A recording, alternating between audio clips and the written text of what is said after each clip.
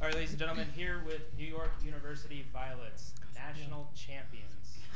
Coach Barber, Morgan, Natalie, and Belle, talk about what it feels like to be a national champion. Hasn't hit yet.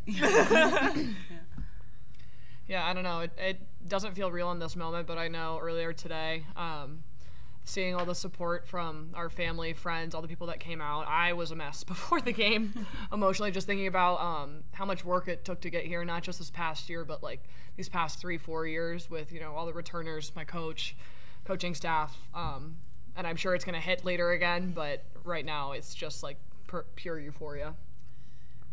Yeah, I was reflecting earlier too, and it's kind of like the moment you dream of when you're like a little kid, and to actually like be here in this moment is so unreal and kind of like undescribable. And like Morgan said, it almost like hasn't even hit yet. It was like so many tears of joy afterwards, just all the 6 a.m. wake ups, like hard workouts, like all your parents driving you to all those like stupid AAU stuff, like all that, like for this moment, like it finally paid off, and it's an amazing feeling. Yeah, I agree. I feel like there's like no energy left in my body. It was such a hard fought game, and took just everything we had, winning it with the alumni sisterhood that was here, with our administration here, with my own family, flying here this morning, last night, and then also just to see our players' families who we sat down across the table from when these guys were 17 years old, talking about how this could be possible. And I'm like most happy when I was cutting down the net to look out at their parents and just the trust that they had in us for coming to NYU, and kind of the picture that we painted, and to believe that picture and to be here realizing it is honestly a dream come true. I'd like to follow that up, Meg. You played at NYU. Yep. You have a national championship at your alma mater. Your head coach was Janice Quinn, who played at NYU and coached for the last championship in 1997.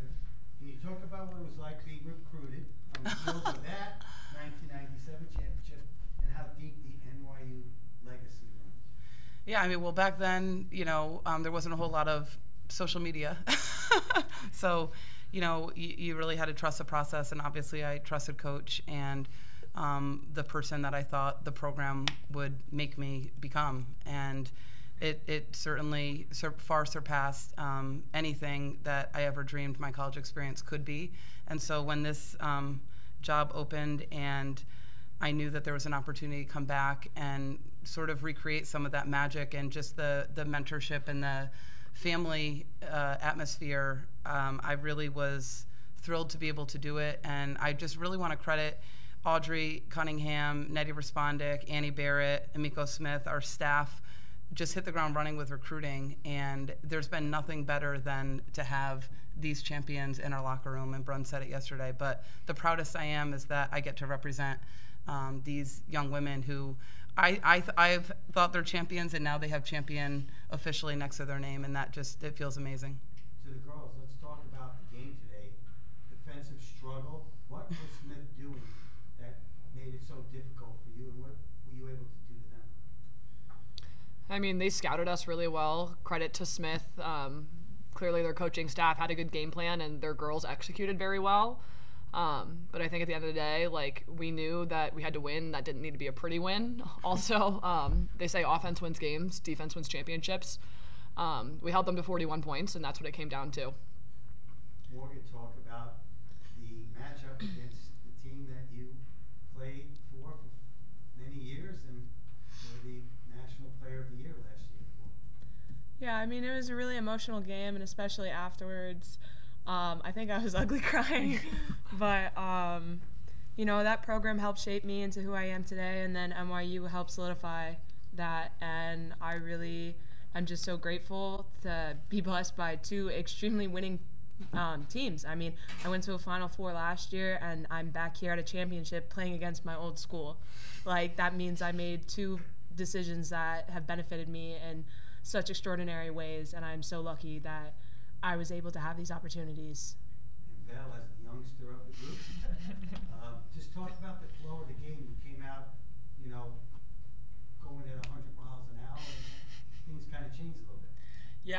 mean, I think they adjusted pretty well. We went on like an 8-0 run in the very beginning. I think credit to Smith, they adjusted really, really well. We're really good at cutting off baseline drives and most of our drives that we normally have in the paint. But like Brun says, we stuck to what we knew best, which was defense.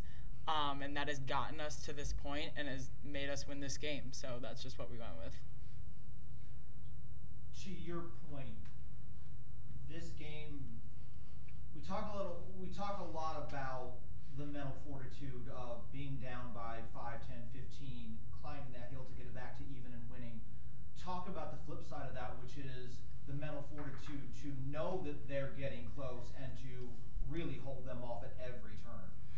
You know, we've trusted our defense all year. So I kept saying in each huddle, like, we still haven't pieced together our offensive punch. I guess we started kind of with a little bit of one, but typically you'll kind of find us spurt out into a 10-2 or, 12-4 run this year at some point when our transition game is slowing. I thought Smith did an incredible job slowing down our transition game and really walling things up. But on the flip side, on the defensive side of the ball, our players were outstanding. I mean, Natalie, on Jessie Ruffner holding her 5 for 16, and Eden Williamson coming off the bench to just, kind of bother everyone and anyone who was in her vicinity.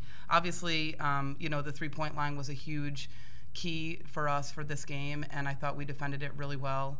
And that was, honestly, defense wins championships, and we've been honed in on that all year. I was told in pregame to have some fun with you and ask you which team is better, this one or the 97 group. I'm not going to ask that question. What I will ask instead is, when NYU last won a championship, the 3 people sitting to your immediate left were not on this planet. What does it mean for you to be the coach, to bring back to bring a championship back, and then for the 3 of you, what does it mean to be the group and the class that brings back that championship? For me, I have a lot of emotion about it. My dad helped get me to NYU, and he's not with us anymore, but I thought a lot about him on this run because he made sure that if NYU was an option for me, that he would make it happen. And I honestly cannot say how blessed I was to play for Janice Quinn and grow up. I grew up in a town with one blinking stoplight. I went to NYU, and it was life-changing for me. I grew into a young woman, and I've always thought about, how special that journey was, and that's what I was thinking about a lot as we were heading kind of into this game, just to be grateful to be able to represent these guys tonight and to just have a chance to go out and compete for one, knowing that obviously you want to win, but the game is the fun part. The game, the competing, like that's what we kind of live for in our world. So the sisterhood that was here today behind our bench, just screaming and cheering, that's what Coach Quinn built. And I've tried really hard to make sure that those connections and that group understands that this sisterhood is bigger than this current team. It's about all the players that have gone before us, setting the culture, setting the team first mentality. And these guys, I would say, just this is not a comparison to the 97 team. I really think that these guys have elevated that culture and just the kind of championship pedigree of how to do everything. They are, when we didn't have a facility, they just didn't blink. And so this has just been a full circle moment to all the moments that we've gotten to share and celebrate this year, and for these guys to be crowned champions with all the alums here and afar texting us, sending videos in. It is a sisterhood, and it's one of the most special places I think that you could possibly coach at. It feels really cool to be able to say that I've been through this program for 4 years and I'm a senior and I've helped this legacy live on. And, we talked about at the beginning how NYU has such a rich legacy, and I knew that immediately when I was 17, sitting across the table from Coach Barber. You get a lot of fluff from a lot of different coaches when you're being recruited, but knowing that she had gone through this and she was going to win a national championship, I could tell immediately from, the time that I met her. My parents could tell. So knowing that, what I hopped on board for was exactly what I got. And, it took a lot of hard work. I grew as a person, and I couldn't be more thankful that I chose NYU and that these people have come into my life and made me the person I am. Yeah, I mean, thinking back to like Bruns and I's rookie season, like this was what we sort of dreamed of and talked about, and we knew it was going to take a lot of hard work, and maybe it wasn't going to come the first year, the second year, but it's even those two teams and all those losses and what we went through, both those years have gotten us to the point where we are today, and I'm super grateful for this entire opportunity. And going to school at NYU, it's really changed my life, basketball side, and just the people I've met, the best friends that I've made on this team. Now I'm starting to get emotional again, but yeah, this is a total full circle moment for us, especially because we just had this vision when we first came into the program, and we didn't have a gym when we were literally subwaying to games. Because we played in Brooklyn and we all lived in Manhattan. So it's really just a full circle moment for us. Yeah, I guess coming in for 1 year. I mean, it's crazy to think that a year ago I got an email from Coach Barber saying, hey, I saw you're in the portal. Do you want to have a chat? And I was like, oh, NYU. Oh, okay. And honestly, it was really hard to move into NYU, but being able to be welcomed with open arms in a gym every day made it a little bit less chaotic. And it's such a championship culture that coming in, like every day we knew what we were working for. We never took our eye off of what we wanted. No matter what game it was, we always knew it was always working towards something. And I think having that in a program is so special because you never lose sight of what you need to do, and it motivates you in everything you do. And especially coming off of a Final Four run and into a team that had been in the Elite Eight multiple times, I knew they were so hungry for so much more, and I'm just so happy that I was welcomed into this program and they were able to support me as New York pushed me to be to grow as a person both on and off the court. I mean, I drained like several jumpers. I had not done that all year. So over the course of 1 year, I was just so lucky to be with these girls and be in this culture, and these are memories I'm going to have for a lifetime. I'd also like to give a shout out to Tandon School of Engineering for having a great master's program that attracted Morgan, and Natalie Bruns for undergraduate. So thank you, Tandon.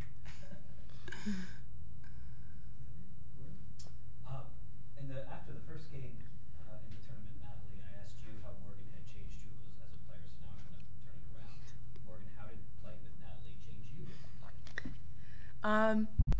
I think it made me more like agile in a way, because I had to read her. I didn't know what she was gonna do, and it was always like, oh, she's driving. Oh wait, that's a spin move. I gotta go over here, like, or it's a step back jumper. So I think she made me.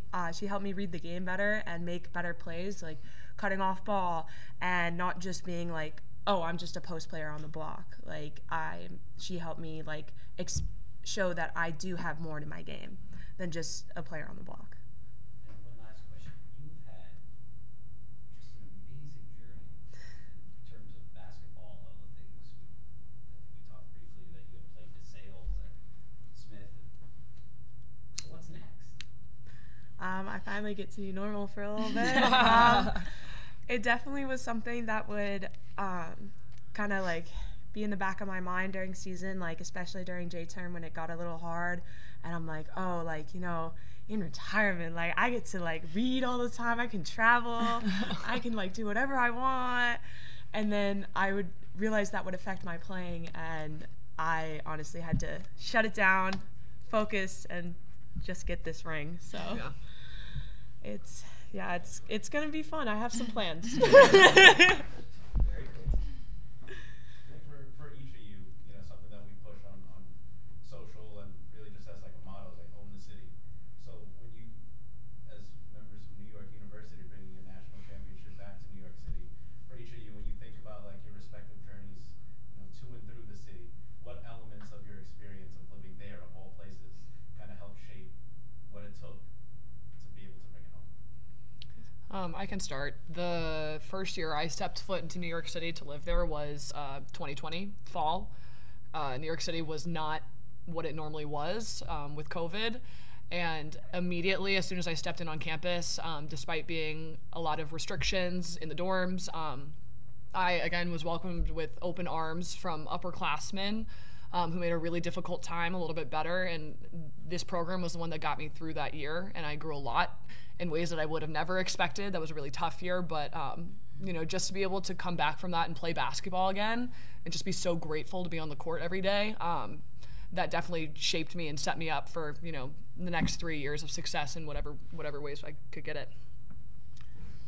Yeah, I mean, living in the city is character building. It makes you just tough. Like, it's every day is sort of just like not typical. Like, no days look the same. And I would say being an athlete at NYU is even more tough. It's a grind. Like, the school, obviously, academics is hard in and of itself, but not having a campus, not having like a central location really for a long time for my first 2 years, not having a gym for my first 2 years, all of that just made us tougher as a team, as an individual. And then living in the city, you know, you got to mature fast. And I think that's led to our, you know, especially the three of us, our ability to lead this team to where it's been, to where it's become. But yeah, there's the maturity I've grown so much as a person, beyond just basketball, just leading this team. It's gonna take me so many other places. Yeah, I mean, hats off to these girls for doing this for 4 years. God, I got rocked when I came into the city. I mean, just the fact that you have to like add in transportation time to get to the gym early, and like flying everywhere for games. You're gone for like 3 or 4 days. And the academics on top of it, it's so impressive what they've been doing for over the course of 4 years, and on top of not having a gym, that's crazy. And but honestly, it's really helped me be disciplined and more strict in how I recover and what I do in my personal life, and just holding myself accountable in ways like I have to get up on time so I can make the subway so then I can get to practice and take care of myself, or so I can get to class and get ready. And I didn't know I could grow that much over the course of a year as a person. I thought I had become fully shaped into who I was at Smith. And it's like Janice Quinn said on my visit, like I was here and she said NYU could push me to be here. And I think it's really lived up to that, and I'm so grateful I'm here.